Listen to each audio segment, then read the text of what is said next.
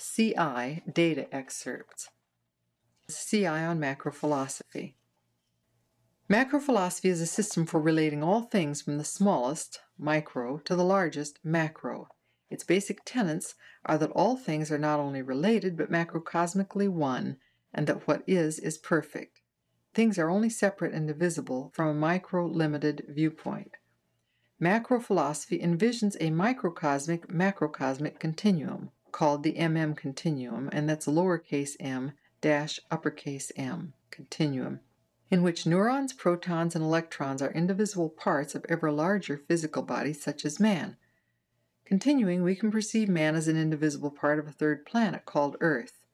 Again, enlarging our perspective, we can perceive this planet as an indivisible part of a solar system, which is, in turn, an individual part of a galaxy, which is, in turn, an indivisible part of, and so on and so on. Man feels pain and loneliness and experiences sickness and death to the extent that he, 1, feels separate and divided from self, others, universe, God, or the macrocosm.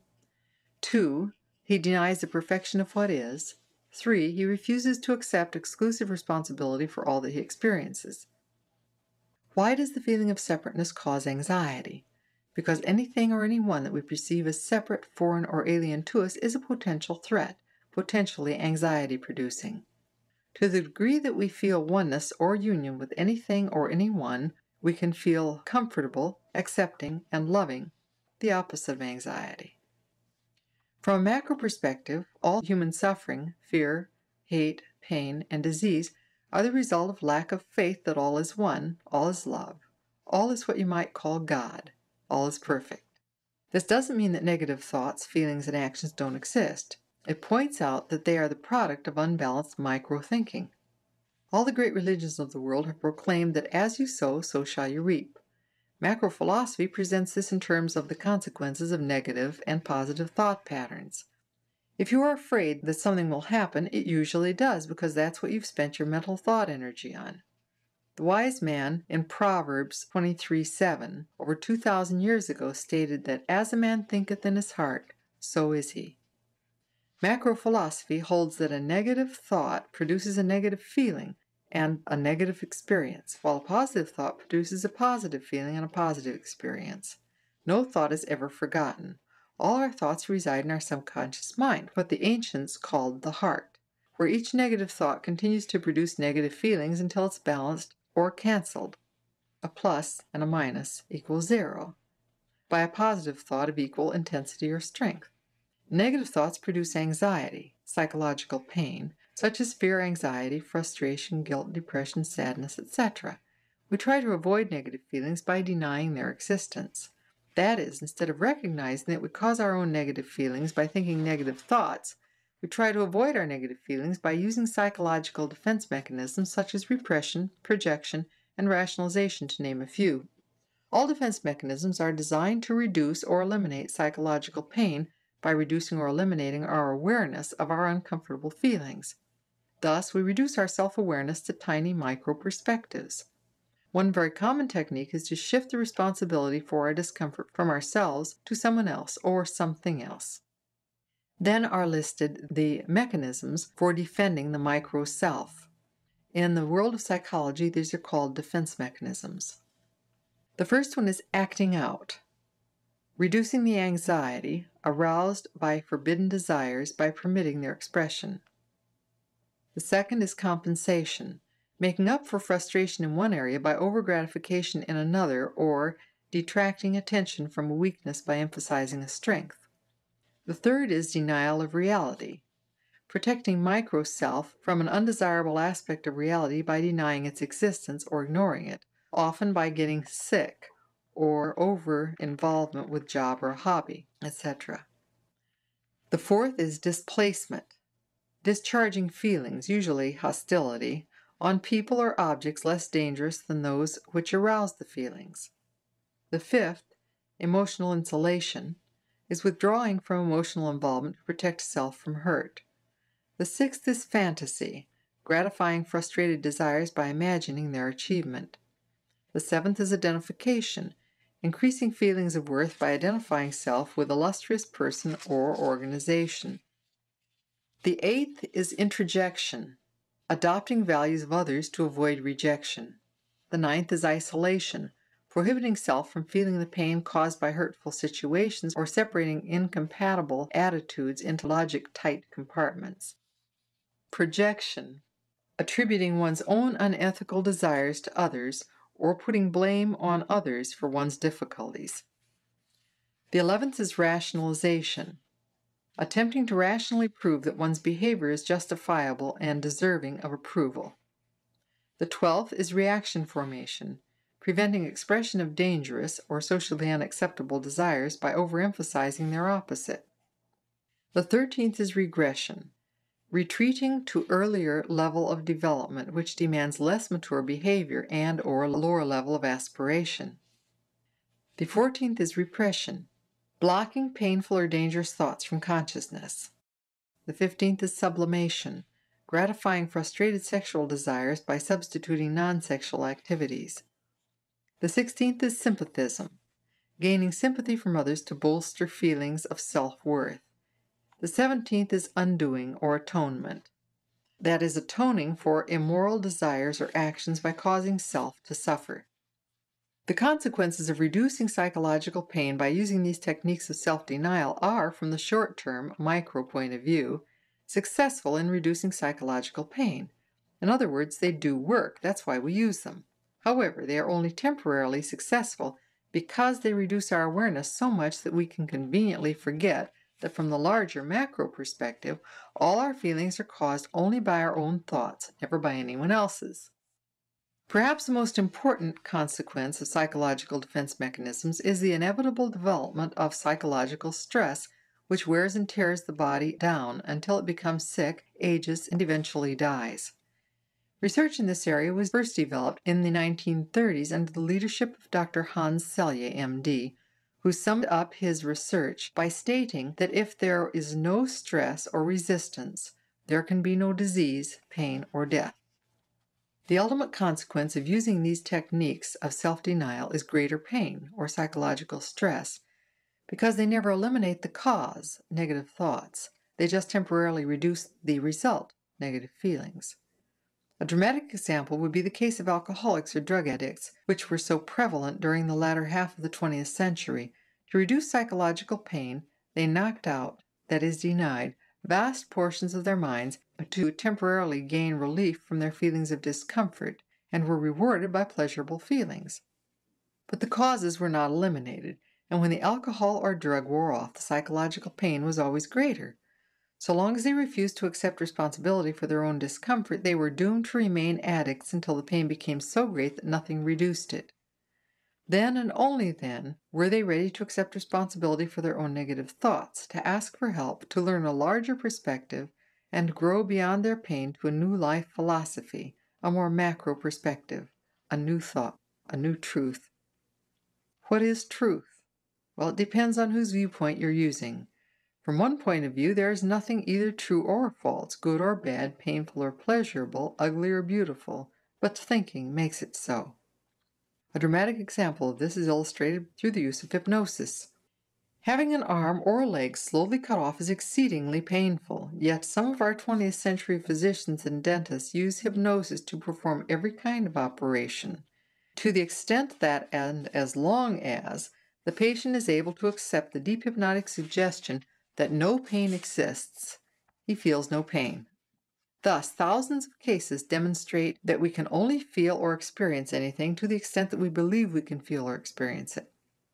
From a micro viewpoint, the way you think and thus feel is determined by heredity and environment, neither of which you have any control over. Therefore, your scientists said that man had no free will and that all behavior was completely determined by blind chance.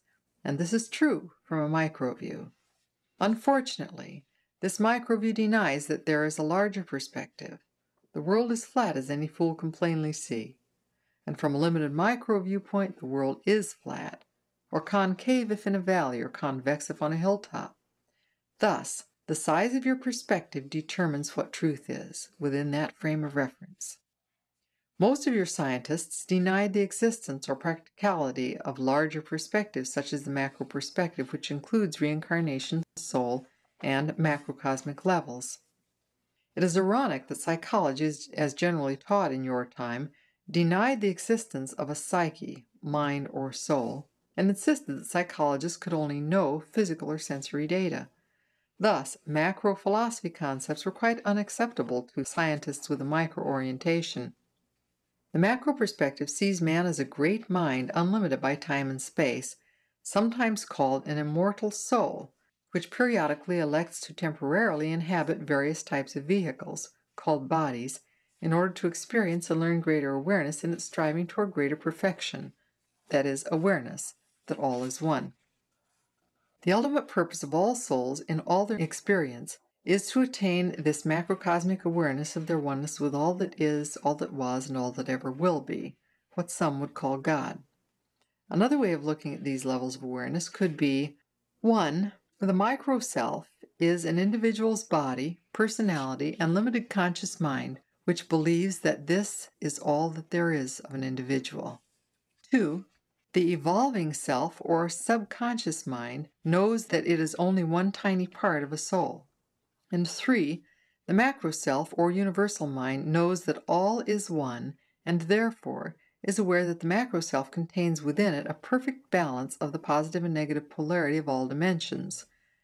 While there may be a temporary imbalance in individual souls, which causes their lack of macro awareness, these individual imbalances, when seen from a macro perspective, are recognized as the natural life rhythms of a perfectly balanced macrocosm. In other words, there are no problems at the macro level. Eventually, all souls will attain this perfect level of total awareness. No matter how dark the night, eventually the light of day and the sun must come. While mystics in all ages have described this ultimate macro awareness, perhaps the best known and most available reference to this macro perspective is found in the 7th chapter of the Gospel of John in the Bible. In this chapter, the great macro philosopher states this macro purpose or goal of all souls as that they may be one, as we are one, I and them, and thou and me. May they be perfectly one. It is only from this macro viewpoint, in which the human soul and subconscious mind perceive its oneness with all minds, superconscious, universal mind, macrocosm, or God, that the soul cannot be threatened or become fearful of anything, because all is one. Thus it is only from this macro viewpoint that the soul can obey the ultimate, or macro commandment, love one another as I have loved you, which is presented in John 15:12. Macro philosophy teaches that what is right or wrong for anyone depends on one's frame of reference or perspective. For instance, while it was right for the Christian to eat pork, it was wrong for the Jew or Moslem. While it was wrong to kill others during your peacetime, it was right during wartime. This type of right and wrong belongs in the context of social law or custom and is totally determined by the size of one's perspective. Most people in your time did not recognize that their personal philosophy determined whether they were fat or thin, healthy or unhealthy, and most of all, happy or unhappy. If you examine the size, the temporal dimension of your personal philosophy or perspective, you will recognize that it is the size of your perspective which determines your awareness of the consequences of your choices. For instance, if hedonistic pleasure is your major goal, and your temporal perspective is quite limited, you will be unaware of the long-range consequences of overindulgence. You will eat too much, become fat, and eventually sick. You will avoid strenuous physical and mental activity and become physically and mentally flabby, and eventually both unhealthy and unhappy. Since everyone seeks pleasure, it is extremely important that you become aware of the size of your perspective, for short-term pleasure frequently causes long-term pain. If you are really interested in maximizing pleasure, you must expand your perspective in order to become aware of the long-term consequences, pleasure, pain, of your personal philosophy and the choices it determines. Those who are micro-bound cannot truly comprehend anything beyond the physical view of man. Concepts such as the subconscious or soul or brotherhood of man are merely abstractions for micro-man. In other words, he cannot feel related, brotherly, or loving for any extended period of time. He basically feels alienated and separate from his self his own subconscious, and thus must feel alienated and separate from others. The Emperor Marcus Aurelius said, "To be vexed at anything which happens is a separation of ourselves from nature." He was presenting the macro view that all is one, and that, from this macro perspective, there could be no vexation or anger with anything, since everything that is perfect.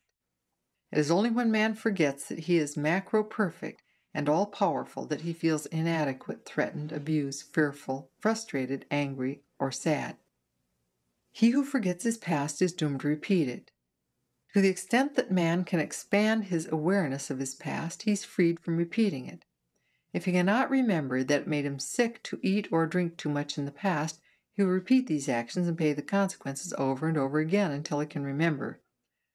All learning is the process of remembering the past and applying the lessons that you learned from it. If you could remember everything, you would realize your macrocosmic origin. The soul was once consciously united and one with all souls, everything, God. Some souls became bored. They desired to experience an imperfect event, an exciting, fearful, pleasurable, painful, carnal event. To do this, the soul elected, that is, chose, to narrow the focus of its consciousness or awareness until it could not remember who it was, where it came from, or where it was going. It was then that it mentally divided itself into cells, each of which pretended it was a whole soul. In this state of self-induced amnesia and division, the soul could experience pride and exultation over others because it had forgotten that it was one with all. It had even forgotten its own soulmates, members of the group of souls who regularly incarnate together, and its own twin souls, those souls who are cells of the same oversoul and thus have identical soul vibrations. In this state of amnesia, the soul could perceive other souls as enemies because it viewed itself as separate from them. Like the mad paranoiac who thinks his fingers are trying to strangle him because he has forgotten that he controls them, the souls forgot that they were all powerful and that from a macro view they made all the decisions and chose all the results. Since they had forgotten their greater selves' power, they were doomed to live in the unbalanced, imperfect micro world they created, where no one could remember his past and thus no one could foresee the future. No one can see the end of the journey if his vision is so limited to just a tiny part of the whole journey. No one can make sense of the jigsaw puzzle if he can only see a few of its million pieces. Since all time is simultaneous, the pieces of the puzzle, past and future, are hidden from our own minds. However, all the relatively wise souls have relearned to expand their consciousness or awareness in order to remember more of the past and future, and thus see more pieces of the cosmic puzzle. The great problem of humanity is to evolve to a point where you can accept total responsibility for absolutely everything you experience. This paves the way for the ultimate challenge, joyous acceptance of the absolute perfection of all that is, all that was, and all that ever will be. You can see, then, that the measure of a mind's evolution is its acceptance of the unacceptable.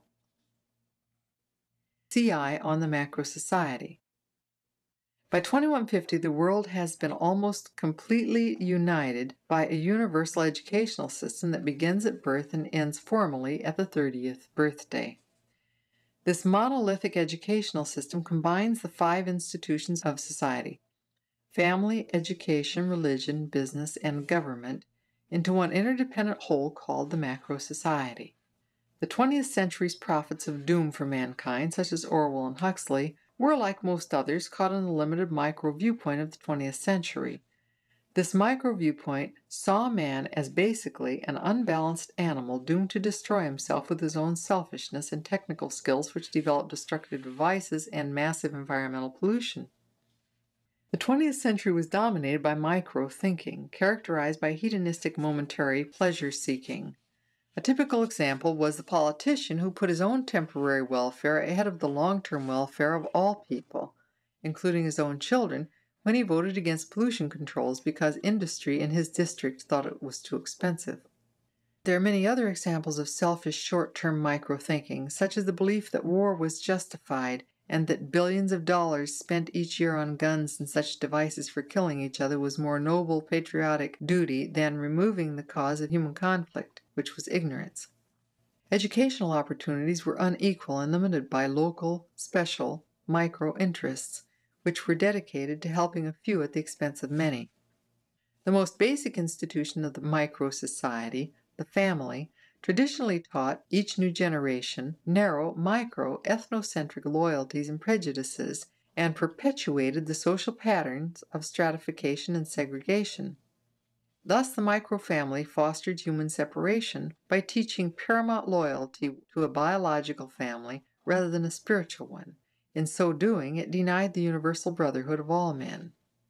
With this micro-philosophy espousing narrow micro-loyalties, separation and conflict were inevitable. Finally, with the development of weapons having almost unlimited destructive power, the human race had to choose between their extinction or the development of a larger macro-philosophy with loyal to the universal brotherhood of all men. By the end of the 20th century, micro-thinking produced environmental pollution, overpopulation, and human conflict to such an extreme that the micro-family almost literally destroyed itself. For the human race to survive, the micro-family had to give way. The human survivors of the early 21st century accepted the practical benefits of the macro-philosophy long proposed by such giants as Lao Tzu, Gautama, and Jesus. This macro perspective of mankind proclaimed one spiritual, macrocosmic Father for all. Call no man father, Matthew 23:9, and one categorical imperative, love one another, John 15:17. Since ignorance and denial of these macro concepts had been perpetuated by micro-social institutions, they were replaced by one unifying structure called the macro-society. This universal social system provided and integrated the functions of education, government, religion, and procreation. The development and existence of the macro society depended on its ability to educate all its members with a macro philosophy, which produced macro loyalty and identity. It minimized selfish micro behavior in its members and maximized unselfish macro behavior.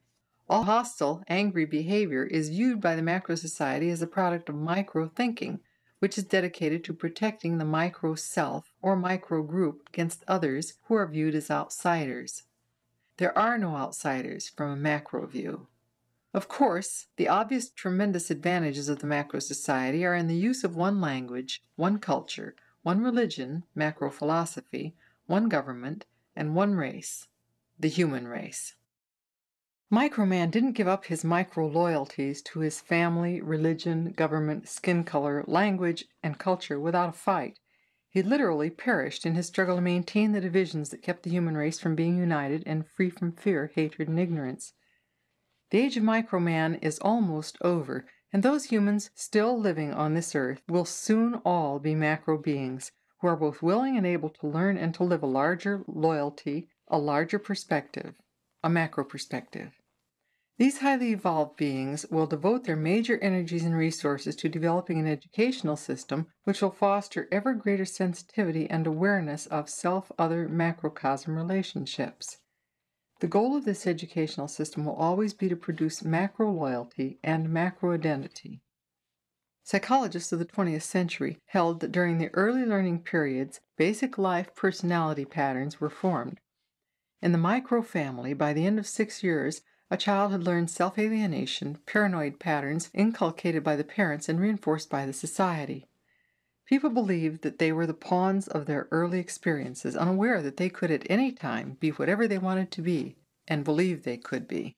By 2150, children no longer have to enter this world by micro-accident and grow up in a society which is unwilling to provide optimum health, nutrition, and educational opportunities for all its children.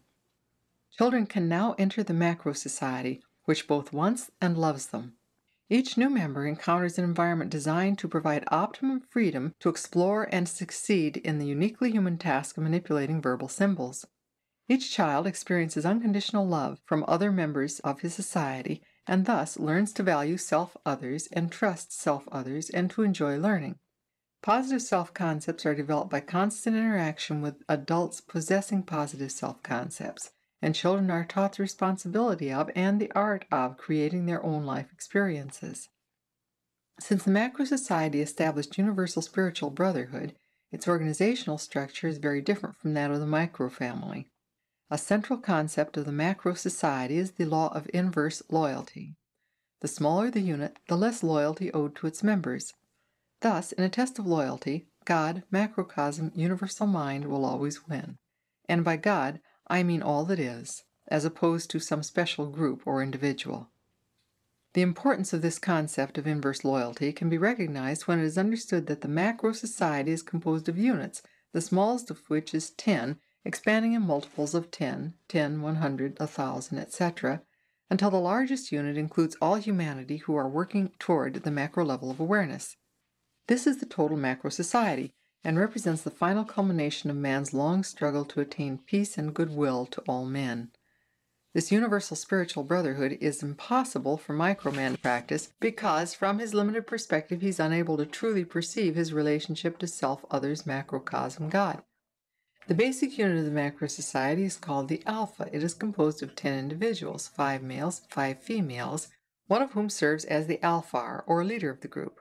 This leader is elected on a yearly basis by all members of the group and is authorized to resolve all internal disputes in order to maximize group harmony and cooperation.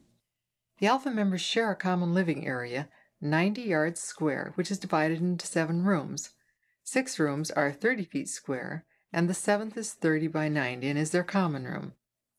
5 of the 6 rooms are shared by alpha mates, always a male and a female, while the 6th is a kitchen and dining area. Since all units in the macro society are multiples of 10, the next unit, called the beta, is composed of 10 alphas and consists of 100 members, 50 male and 50 female. These members also elect annually a leader, the betar, to perform the same functions for this larger unit as the alphar for the smaller unit. In case of a tie election, the leader of the next larger unit casts the tie-breaking vote. The beta occupies one whole floor, 150 yards square, which contains the 10 alphas. The next units in order of size are called the gamma, the delta, the atom. The leader of the gamma, called the gammar, is also elected annually, and the leaders of the next 2 larger units, the delta and the azar, are elected every 3 years in order to provide them with greater experience in these more responsible positions. Each gamma is housed in a building which is 150 yards square and 12 stories high. 10 for the betas, 1 for maintenance, and 1 divided into an auditorium, meeting rooms, and recreation area. The delta, which is composed of 10 gamma buildings, is arranged around a man-made lake which is 5 miles long by 2 miles wide with an average depth of 30 feet. The 10 gamma buildings are spaced 1 mile apart on each side of the lake. At one end of the lake is a building devoted to administration and maintenance, while the Central Information Computer and Research Center are housed in a building at the other end of the lake. All 12 buildings in the delta are 150 yards square and have 12 floors. These buildings and the lake are at the center of a 100 square mile area of land divided into cultivated park and farmland called delta sections. The leaders of the next larger units, the zetar, katar, mutar, and maxar, are elected every 6 years by the leaders of the next smaller units. For example, all katars, who are leaders of 10 million people, are elected by 10 atars and must have had experience in the positions of atar and zetar. The maxar, as leader of 1 billion people in a maxon, must have served at least 21 years in the lesser positions of atar, zetar, katar, and mutar, and he or she must have been selected 4 times by his peers as the wisest among them. 2150's macro society population of 300 million has no maxars. When the macro society was in its early stages, the work life of its members was designed to permit and encourage personal evolution. To ensure that work periods would not become micro-unpleasant or be used as escape from other self-development tasks, all workers worked only 6 hours per day, only 5 days per week. A 1-week vacation was taken every 3 months by everyone 15 years or older. Here, in the middle of the 22nd century, the early work rules are no longer necessary since high-level macro beings do not divide their lives into work and recreation. They realize that human creativity and productivity are best served by accepting the will of their higher selves. The result of this acceptance can now be seen in the macro society, which has produced the most creative, productive period in the history of this planet. Since effective personal evolution is the paramount goal of the macro society, all persons take whatever time they wish to work toward this goal after their formal education has been completed. Formal education begins at birth and ends at the age of 30, though informal learning is highly valued at all ages. These first 30 years are divided into 10 triads of 3 years each. The first triad begins at birth and ends at the third birthday. The second triad begins on the third birthday and ends at the sixth birthday. Thus, the end of one triad is always the beginning of the next one. This reinforces the concept the end of one experience is always the beginning of another. This triad system facilitates concentration on the developmental tasks during the first 30 years, covered by the first 10 triads. It is especially designed to permit older children within each triad to teach the younger ones. The older students improve their learning of lessons by demonstrating these lessons to the younger students. It also inculcates a strong sense of responsibility for self and others. The first 3 years of life are very important in human development since they contain the greatest number of critical learning periods. If the appropriate developmental task is not learned during its critical learning period, it will be more difficult to learn the task at a later time. For this reason, only persons who have demonstrated outstanding patience, love, and wisdom qualify to work with the first triad children. Each newborn child is placed in an alpha devoted to first triad children and is assigned 5 older brothers and 5 older sisters. These older persons will be most carefully selected from the 8th, 9th, and 10th triads, ages 21 through 30, and from older age groups. One of the problems of micro-parents has been the fatigue and frustration brought on by many hours and days of constant interaction with their children. To eliminate this problem, each older brother or sister, like other workers in the macro society, spends an average of 4 hours daily on the job. They will rotate this time in order to equally experience both waking and sleeping periods of the child's life. The second 3 years of life, from 3 to 6 years, is another very important learning period. Again, only those 5 older brothers and 5 older sisters who have demonstrated outstanding patience, love, and wisdom will be assigned to each child of this second triad. Older brothers and sisters always work with the triad level they are personally best equipped to work with. The minimum age limit for these second triad candidates is 21. Those who are gifted with exceptional ability in working with these younger children will have an opportunity to practice and demonstrate this ability.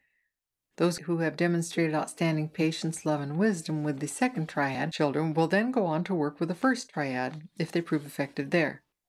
In the third and fourth triad, each pair of alpha mates is assigned an older brother and sister who are also alpha mates.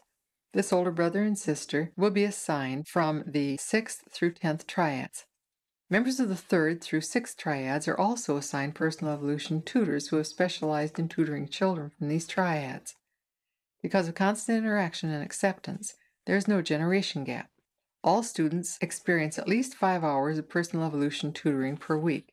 This time is devoted to learning to understand self, others, the macrocosm, and your relationship to them. Learning to responsibly create your life experiences, accept them as chosen by you and you only, learning to identify the lessons within each experience, then apply them to your daily life, learning to take the risks necessary to grow, and learning to accept everything as absolutely perfect for its time and place are some of the areas of concentration during personal evolution tutoring. The 7th through 10th triad students, age 18 to 30, are also assigned personal evolution tutors. These are selected from the wisest and most mature persons in the whole macro society with a minimum age of 30. These students also experience at least 5 hours of tutoring per week. A typical day for triad 3 through 5 is 7 to 9 a.m., macro contemplation and meditation, statement or affirmation of one's lifestyle plan for growing, and breakfast with one's alpha. 9 to 10 a.m., study life areas with CI. 10 to 12 noon, macro development. Groups of 10 students discuss with master tutors life areas they studied with CI. Noon to 1 p.m., lunch and relaxation with Alpha Unit. 1 to 2, work with CI. 2 to 5, recreation and learning. 5 to 7, macro dance, swim, and dinner. 7 to 10, personal evolution tutoring activities, macro contemplation and meditation, and restatement of one's own lifestyle plan for growing. The macro pause is used regularly throughout the day as needed to expand one's immediate perspective. Triads 6 through 10 have a similar daily schedule. However, at least 3 hours per day are scheduled for practicing vocational activities. These activities are in the areas of tutoring, agriculture, and other applied arts and sciences. In addition, these older students are provided more time for solitary contemplation and meditation, often in the park areas outside. Beginning in the third triad, ages 6 through 9, students elect their own alpha. A student beta unit is composed of 10 alphas, including triads 1 through 10, ages 0 through 30.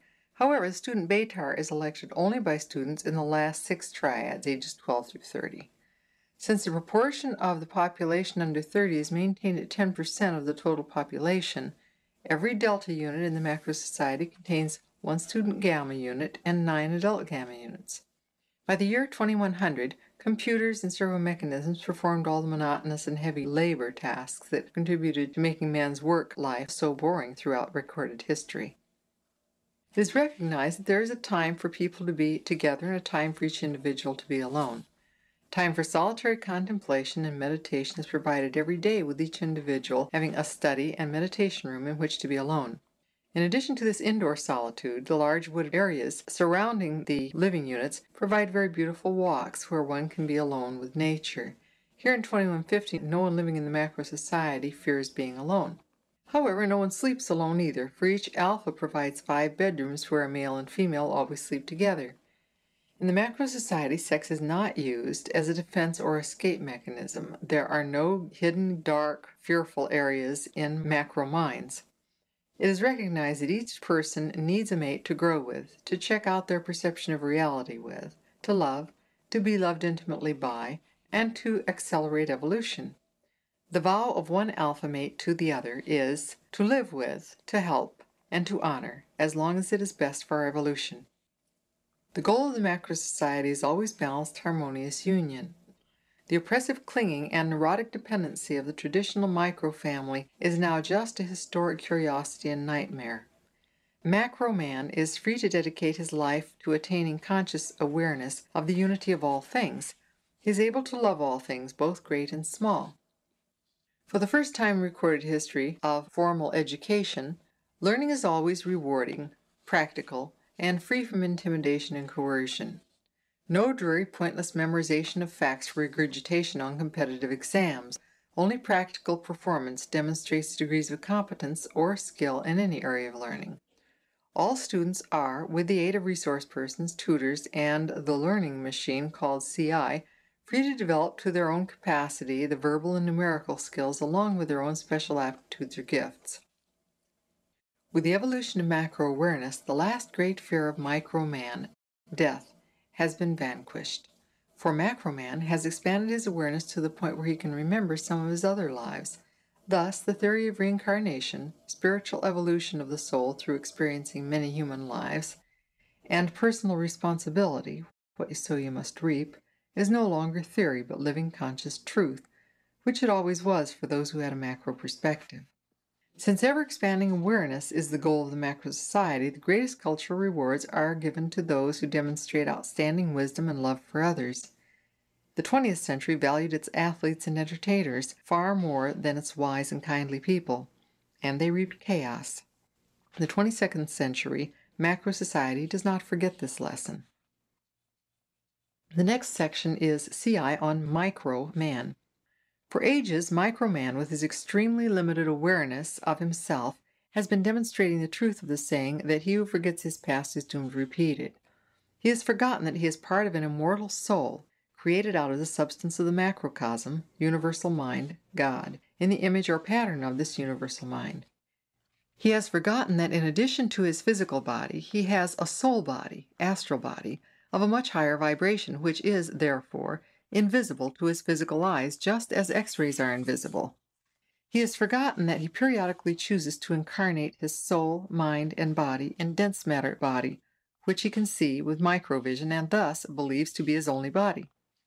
Human souls over eons of time narrowed and limited their awareness from macrocosmic to microscopic. By practicing ever more limited perspectives, they lost their powers of greater awareness, much the same as fish living in the lightless depths of the ocean lost their ability to see. Why did this happen?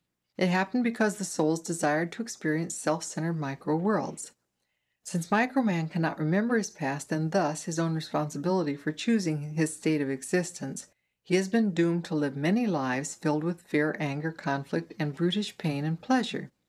He has been dominated by the ever-present fear of death, which he desperately tries to deny and repress through all manner of activities designed to provide momentary forgetfulness. Alcohol, drugs, war, and even work, games, and sex have been used to help Micro-Man forget his lonely, alienated existence that will soon be ended forever by death. He has even invented mythical gods, heavens, and hells to help him deny his feelings of fear and inadequacy. Fortunately, there have always been a few beings who have had greater awareness and thus could remember more than others. These beings have too often been viciously persecuted, jailed, burned, and crucified. However, they've pointed the way to the only real hope of liberation from a micro-perspective. Over many ages, their cumulative effect has become ever greater. Microman has grown weary of micro-experiences and is trying to return to his original state of macrocosmic awareness. When each incarnated soul can, at last, remember his oneness with all that is, all that was, and all that ever will be, he will no longer be able to blame others for his own misfortunes. Suffering Microman has long proclaimed his lack of responsibility by wailing that he never asked to be born. When man has expanded his awareness to the point where he can remember his own macro past, he will know that he alone created it through his own choosing. He will then realize that he alone is responsible for all he experiences. With this macrocosmic awareness, man will know that he must inevitably reap what he sows, and all conflict between individuals, races, and nations will be eliminated. On page 340, we go on to CI on Akashic Records. Akashic Records is an ancient concept that refers to the macrocosm's memory of itself. From a macro perspective, all is one infinite mind, and all experiences are recorded forever in that mind. Thus, when you attain total macro awareness, you will know and experience all that has happened or ever will happen. The Akashic Records refer to that dimension of the mind where, if your level of awareness permits, you can experience any event that has ever happened. For those with less than 10th level awareness, their own personal Akashic record is more like a series of videotapes which present only pictures and sounds of past events.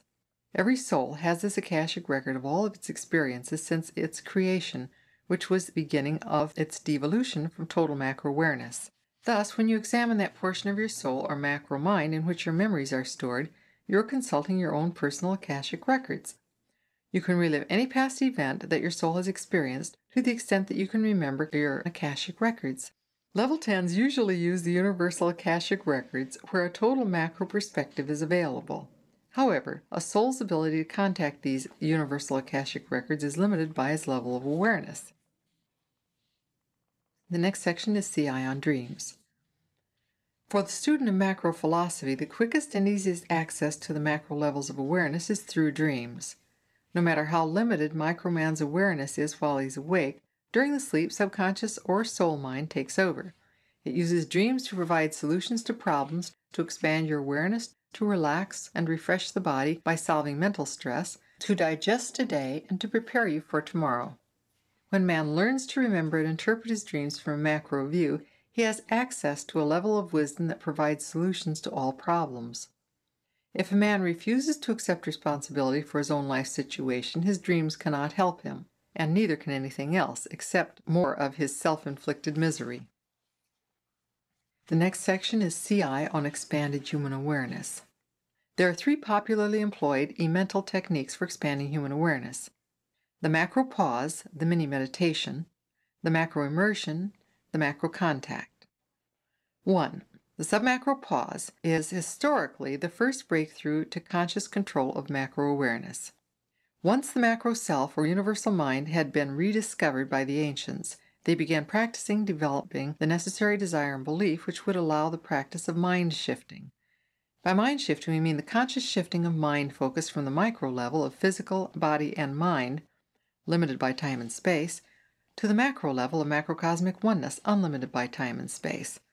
When the macro society was developed, everyone began the regular practice of mind shifting called macro pause.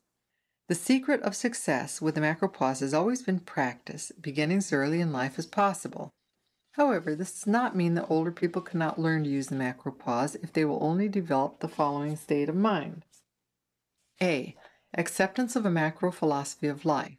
B. Necessary desire and belief. C. Joyous acceptance of the absolute perfection of self, others, and the situation at hand. Once these first two requirements have been achieved, the third can be employed to achieve the macro pause whenever one's micro perspective is creating or failing to solve a problem. It is this third requirement that frees the mind from its micro view and from its expansion to the broader macro perspective. When this is achieved, it's impossible to see anything as terrible. The best way for a beginner to deal with fear, anger, and frustration is by using the macro pause. After the macro pause was developed and used by all Macro Society members, macro immersion was discovered. Only from the macro perspective can the frequency of soul vibrations be recognized. While simultaneous twin soul incarnations have always been very rare, simultaneous incarnation of soulmates who possess very similar, though not identical, soul vibrations are far more frequent. In the Macro Society, which always attracts souls with macro potential, the number of soulmates that any soul shared an incarnation with reached 11 in every 10,000. This, along with help of CI's audible soul note reproduction, removed the final barriers to macro immersion. The essentials for macro immersion are acceptance of the macro philosophy of life, necessary desire and belief, joyous acceptance of the absolute perfection of self, others, and the situation at hand, that is, let go and let's grow. Similarity of soul notes or vibrations, either physical or telepathic perception of your soul notes and that of your partner. Macro immersion is a union of soulmates with high soul note similarity. This permits union of the physical body and mind as well as the astral body and soul mind, thus freeing sexuality from all micro restrictions. An enduring sense of fulfillment and well-being are important fruits of macro immersion. Macro immersion allowed the Macro Society to completely free itself from the micro-defensive uses of sex. Once macro immersion had been attained, no other type of sexual experience was satisfying. 3. Macro contact was the final step in the expansion of human awareness. It permitted macro man to attain a more enduring consciousness of the macrocosmic oneness of all. While it is possible for the initiate to attain macro contact without first experiencing the macro pause or macro immersion, this can only occur with the telepathic help of a soulmate who has already experienced macro contact. Due to problems with desire and belief, this kind of help is only effective with the initial macro contact. However, the usual essentials for macro contact are acceptance of macro philosophy, necessary desire and belief, joyous acceptance of the absolute perfection of self, others, and the situation at hand, let go and let's grow, joyous acceptance of all positive and negative aspects of the universe, self, others, God, macrocosm, and macro contact stimuli, visual or audible, may be necessary for the beginner. Until 2100, only few members of the Macro Society had ever attained anything more than the most fleeting macro contact lasting no more than a few seconds. In the past 50 years, however, the true macro contact, which typically lasts an hour or more, was developed by the majority of Macro Society members. This accounts for the swift increase in evolution since 2100 and the beginnings of Level 10. The major problem with macro contact is that after one or two successive contacts, one's desire is often greatly diminished due to the peaceful state of complete joyous acceptance created by macro contact. This problem only exists at the lower macro levels, though. This is the end of the reading. We leave you with the following farewell. Let's get together again. Bye for now.